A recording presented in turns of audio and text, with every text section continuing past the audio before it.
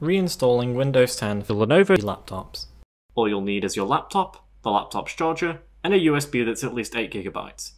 If you would like to follow a written guide at the same time, or for clickable links we reference, the link to our blog that this video is based off of is in the description. If you find guides like this helpful, please leave a like and subscribe.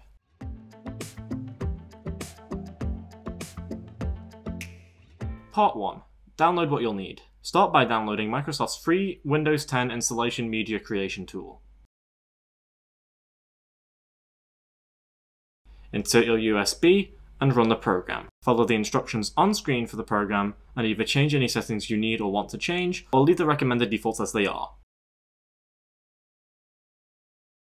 Check to see whether you have an NVIDIA graphics card in your system, either through Task Manager's Performance tab, which can be found by right-clicking the taskbar, or by checking your laptop spec online. If your laptop does have NVIDIA graphics and not just the integrated GPU, go to NVIDIA's website and search for your model of GPU and download the drivers to a new folder on your USB. This folder can be called anything so long as it does not conflict with existing files. For example, a GT730M's drivers would be found under GeForce 700M series, GeForce GT730M. Download the Wi-Fi drivers as well, as some laptops may not have compatible drivers once Windows is reinstalled, and you'll be unable to connect to the internet without them.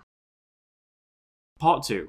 Back up all your data. When reinstalling Windows, you'll lose any data you had on the boot drive of the system, so it's important that any data you want to keep is backed up beforehand. You can either do this with an external local drive, whether this is an external hard drive, another USB stick, or through a free cloud storage solution. We won't make any recommendations as practicality will change per person. Just ensure that any data you want to keep is safely secure off of your system before continuing. Part 3. Power and BIOS reset. Turn off your laptop, plug in your charger, and turn your laptop back on again. If you receive a message stating that your charger is the incorrect wattage, we recommend using a different charger to check if your charger is an inadequate wattage. Next, remove the charger from the laptop, and the battery as well if possible. Turn on your laptop and turn it off again by holding down the power button. Do not shut down from Windows.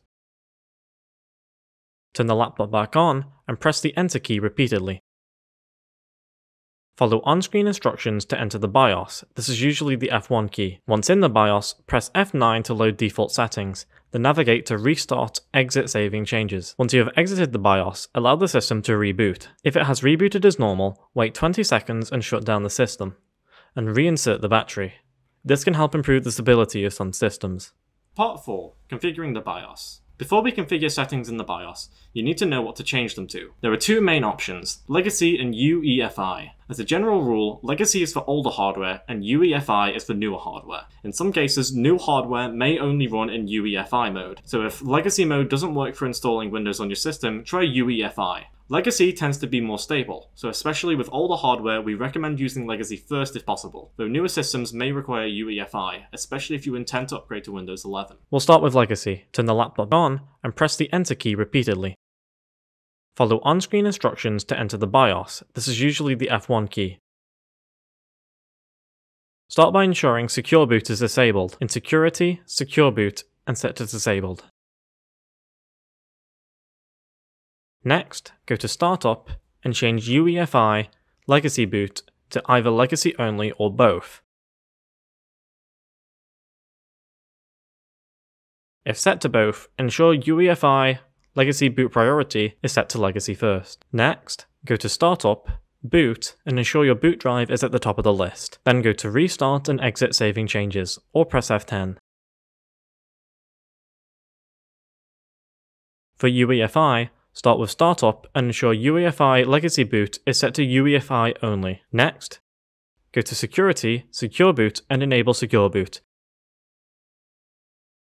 Accept the additional box if prompted. Lastly, Startup, Boot, and ensure your boot drive is at the top of the list. Then, Restart, Exit Saving Changes, or press F10. Part 5. Install Windows. With your laptop turned off, insert the Windows installation USB you created. Turn your laptop on and press F12 repeatedly to open the boot menu. From here, you can select which device you want to boot from. Select the name of your USB. Once booted into the install software, it should be fairly simple to follow the on-screen instructions to complete the setup. If prompted, select the same version of Windows as previously, whether that's Home or Pro. When given the option to select which disk, make sure to erase all partitions of the disk that currently has Windows 10 installed. Then select the empty volume of the disk and select New. Partitions will be created on the boot disk. Once they are, select the unallocated space remaining on the drive and click Next, and Windows will begin being installed. Once it's done, your system will restart and you should boot into Windows. If you reboot into the Windows installer again, make sure to remove the USB from the system. Part 6. Setting up Windows. Move on to installing Lenovo Vantage. It can be downloaded for free from the Microsoft Store and does not require a Microsoft account if you aren't logged in. Once it has installed, choose how you plan to use the machine and select the update section. Download all of the available updates and restart if prompted. Open Windows Device Manager by searching for Device Manager in the Windows search bar, or holding the Windows key and pressing X and then selecting Device Manager from the list. If there are still devices without drivers in Device Manager, go to Lenovo's website and search for your model of laptop, and manually download any remaining drivers. If you check Device Manager and there are no devices missing drivers, then your system has been successfully set up and is ready to use.